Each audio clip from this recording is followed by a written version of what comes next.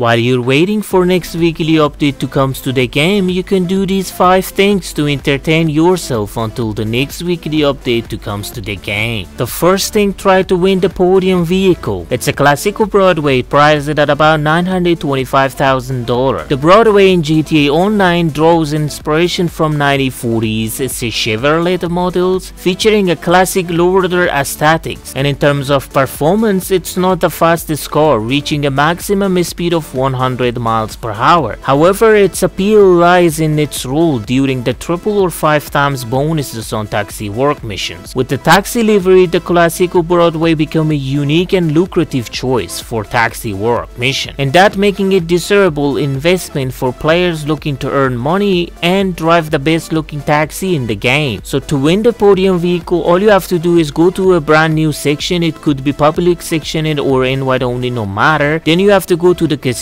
and go to the prize wheel. There, right on the D-pad, then accept the alert. After accepting the alert, here wait for 3 seconds, and after 3 seconds scroll left your L3 to the 9 o'clock, then scroll down to 6 o'clock. 80% your chance will be rising that you can win the podium vehicle, and if you didn't win, simply close your application and get back to the GTA Online. Then you can try it again and do the same thing again. The second thing, play the Clock and Bell Farm Raid heist, because it's a new heist and also there is a double money this week on that. The Clock and Bell Farm Raid consists of the 6 missions in total. Among those, there is a 5 setup mission, each focusing on different aspects. Found mission 1, use armored vehicle, eliminate gang members, deliver founds to Vincent lockup. Breaking and entering mission 2, retrieve the laptop details, steal hacking device and train keys, hack a train signal for the finale. Calculate weapons, mission 3, acquire gear from Marabunta Grand, choose a lootout, deliver equipment to Vincent hideout. Hit and run mission 4, select a getaway vehicle, elevate ports and cones, decide on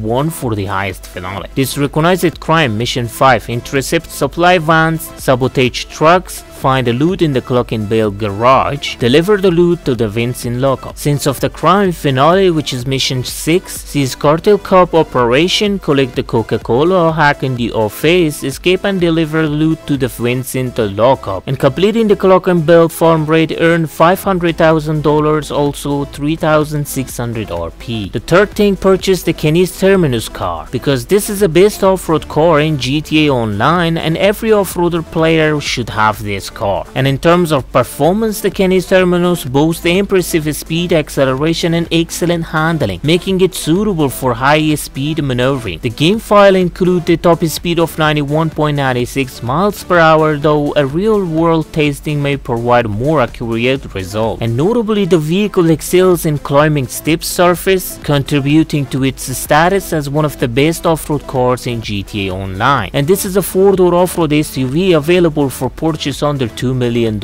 And also, this is one of the Monitech vehicle, which is equipped with the Messiah lock-on jammer or can be turned into a remote control vehicle. Customization options for Terminus include unique features such as a rear bumper, tow hitching, a hood with a shovel, and also an axe. The fourth thing, purchase the Fister 811 car. The Fister 811 is specially due to its distinctive design inspired by real-life hypercars. Its unique aerodynamic body, customization option, and top-list variant making it stand out, and also being a hybrid electric car with the impressive acceleration and top speed of 132.50 miles per hour. When fully upgraded, it ranks as the 9th fastest car in the game, while it falls under the supercars category. Its bulletproof rear adds an extra layer of the appeal for players, despite being temporarily removed, and you can only buy it from players or you can buy it this week from the streetcar tester ride. The fifth and the final thing, play the Hunting Pack Adversary mode, because we have double money and RP on Hunting Pack Adversary mode, and this is a teamwork game mode. Players either defend or destroy a high-stake cargo vehicle. The object varies based on your role. Attackers, which is runners, safely escort a slow-moving vehicle to its destination within the time limit, but the defenders or hunters stop the cargo vehicle by any means necessary before it's reached reach the destination. And the cargo vehicle moves at the slowest speed, vulnerable to collisions and attacks. Team coordination is crucial. The mode supports 4 up to 16 players, fostering intense competition in both small and large groups. Payouts vary based on the completion of the time, success of the team, or the overall performance. In the payouts, the mini payout $10,000, max payout